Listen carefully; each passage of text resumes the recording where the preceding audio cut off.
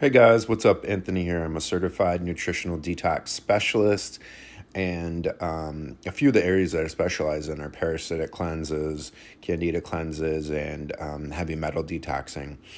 But I tried to stitch this video, but TikTok wouldn't let me stitch it. It kept cutting it down to 4 seconds and muting it. But of course, that's typical of the social media now. Like, they don't want the real truth about disease to come out. So, they're trying to mute the holistic professionals out there who are helping people find cures for their health battles and implement regenerative healing on the cellular level.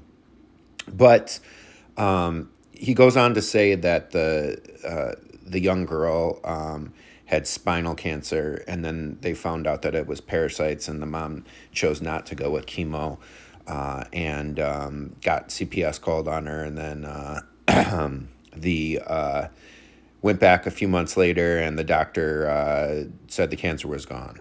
Must have been a misdiagnosis or something, he said. But we all know that's not true. Cancer is parasites, candida, or heavy metals.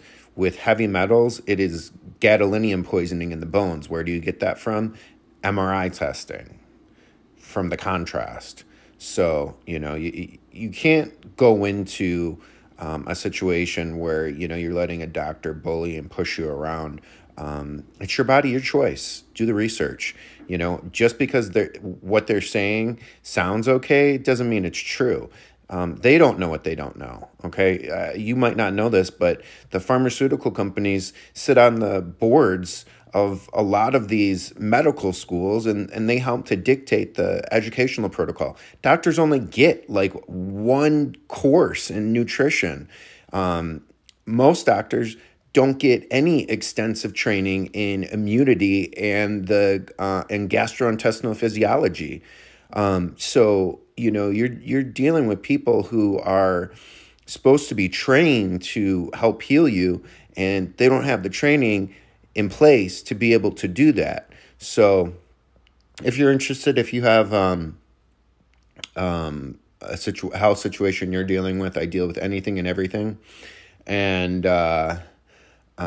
you can go to book a free consultation with me from my bio link or directly from my website, detoxdayspa.com.